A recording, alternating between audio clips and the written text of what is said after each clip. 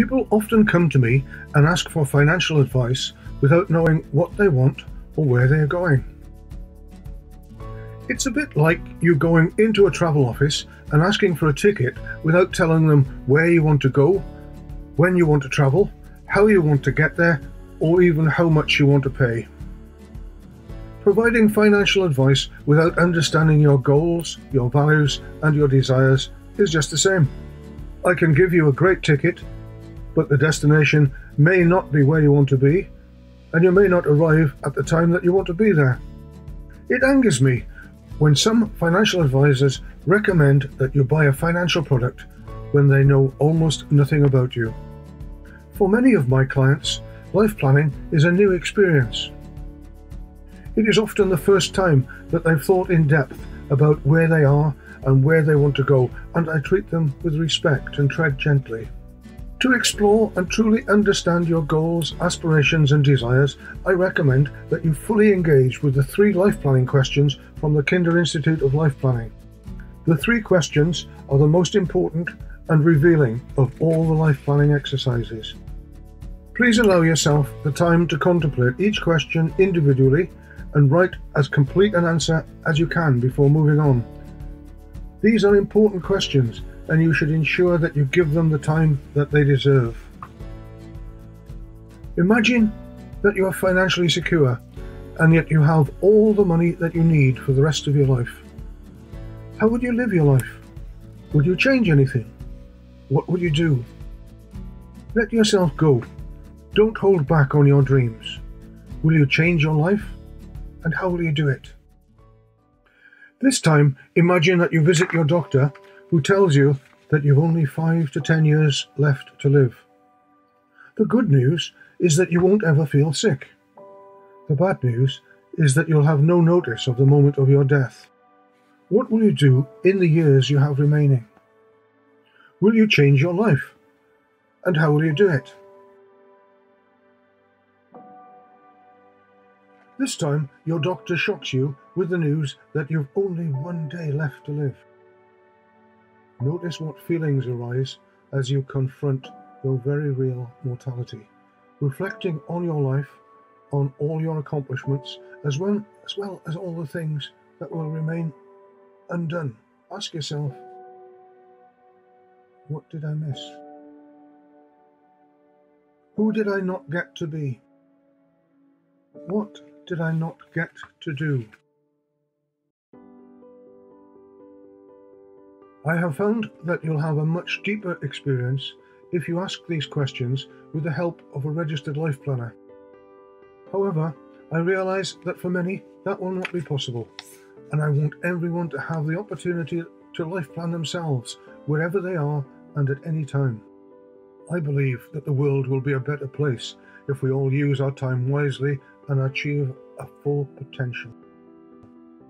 With the aim of making life planning available to all, I've created a Life Goals website where anyone can register without charge. When you register, you'll have access to all of the life planning exercises and you'll find further help and guidance. In addition, you can save your work and return to it at any time.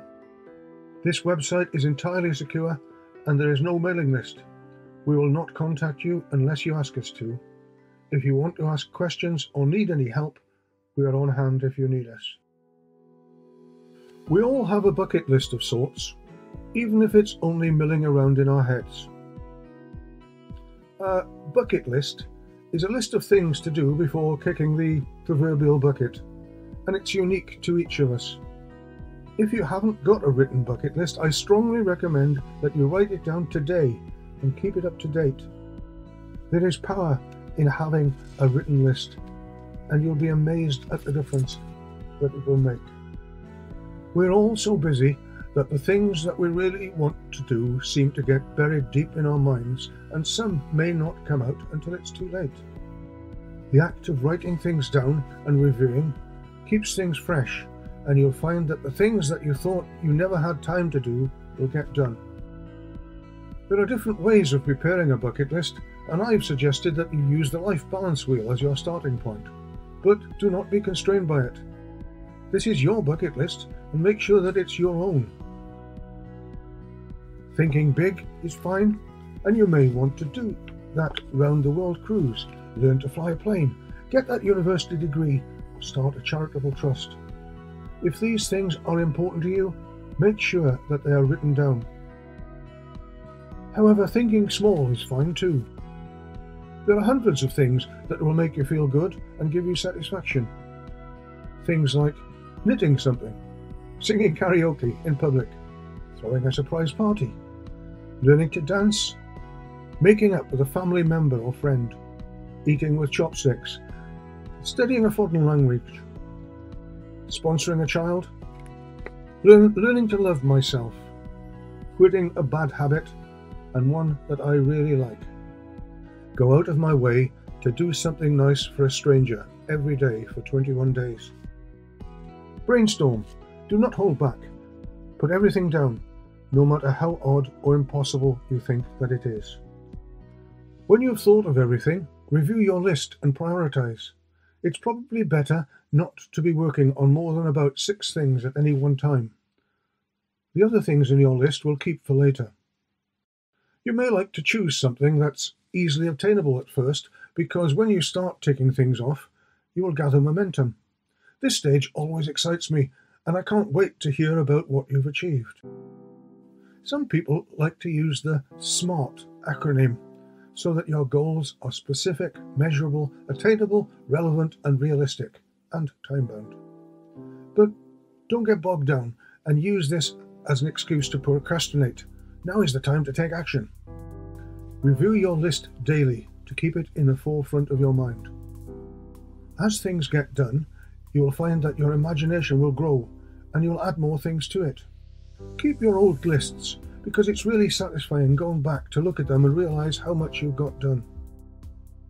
Realizing what you have achieved will stimulate your enthusiasm, and you'll find that keeping your bucket list up to date becomes your most enjoyable daily activity. Be aware that just because something is on your list, you're not compelled to complete it. You may find that this was not the right thing for you after all, or that your circumstances have changed. If you cross it off and put something in its place, that's fine.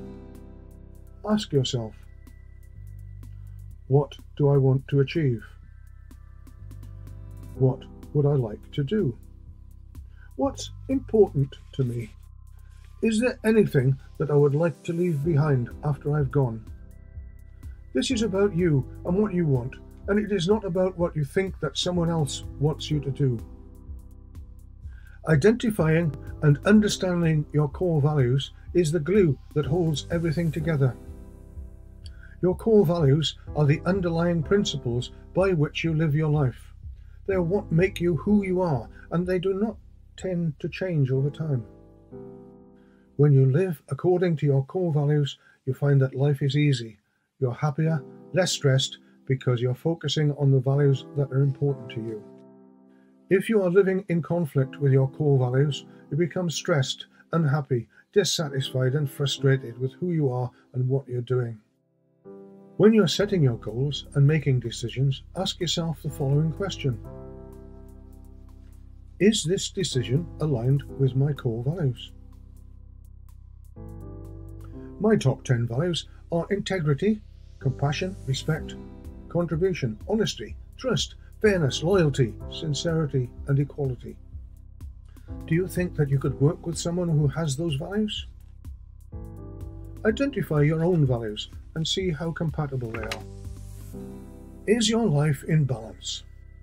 Does your wheel of life roll smoothly, or is it a bumpy ride? I ask you to examine each area of your life and give yourself a score from 1 to 10. If you are married or in a relationship, is it a 10? And if not, how could you improve it? Is your relationship with your family good, and do you see enough of them? Do you have a good social life, and do you enjoy your leisure time? Are you trying to improve yourself and challenging yourself to get better at whatever you are doing? Is your career or your business on track, and does it give you satisfaction? At this stage, do not be too analytical, just go for gut reaction.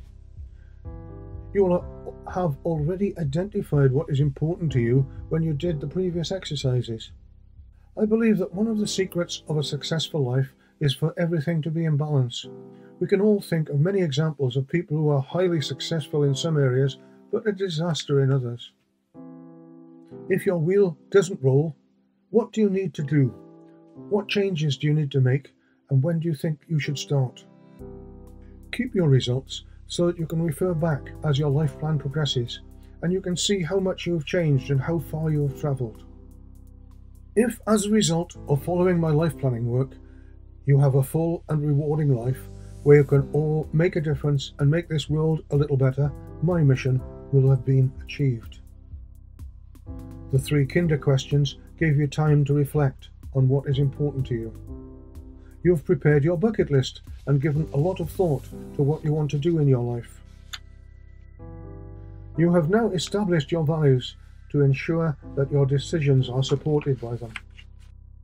You have considered each area of your life to see where you may be out of balance and where you should be focusing your energy.